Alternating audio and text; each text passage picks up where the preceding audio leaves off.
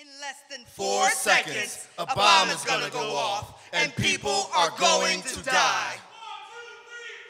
Don't pull the thing out unless you're ready to bang. Bombs over, baby.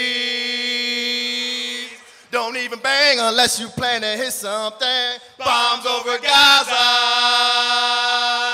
Bombs over baby sound crazy until you drop a bass line in it. Take the record and flip it to work on your behalf. If I twerk these lyrics to a sampled beat from Outkast, it would get you to laugh, but can we get you to care? Care for 1 second even though it's not happening here? If the Gaza Strip was a strip club, they'd be dropping dollars instead of bombs. These hoes ain't loyal. See, we lost y'all. Because you're not listening to the lyrics, you only hear the beat. You only hear the news, don't know what's happening in the streets. If a bomb falls in Gaza and America's not there to hear it, does it make a sound?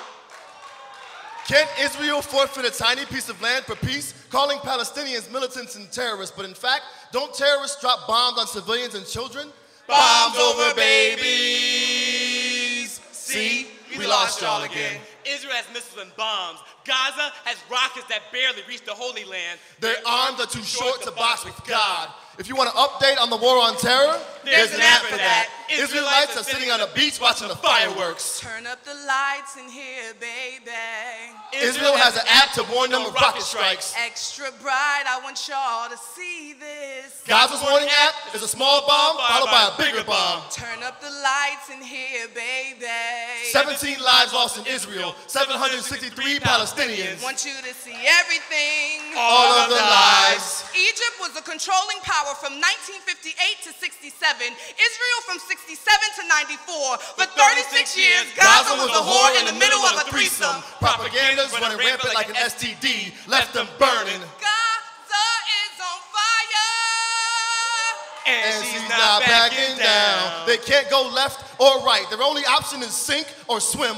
Literally, are you paying attention to what's really going on? Genocide must be the new gentrification. Move out or die. Or you could Dennis hope for a spot on the moon. But we don't want to lose you. If you want an update on the war on terror, stop waiting for someone to tell you.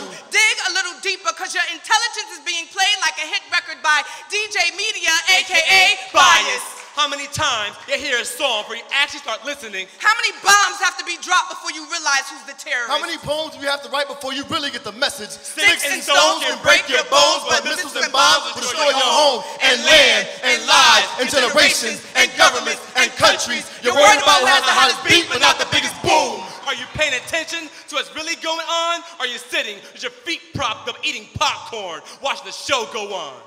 Alright, already the bombs go off all night. Till the morning the screams go on. Anybody ever wonder why other countries suffer? Remember why we jamming the bombs going off all night. See, we lost y'all again.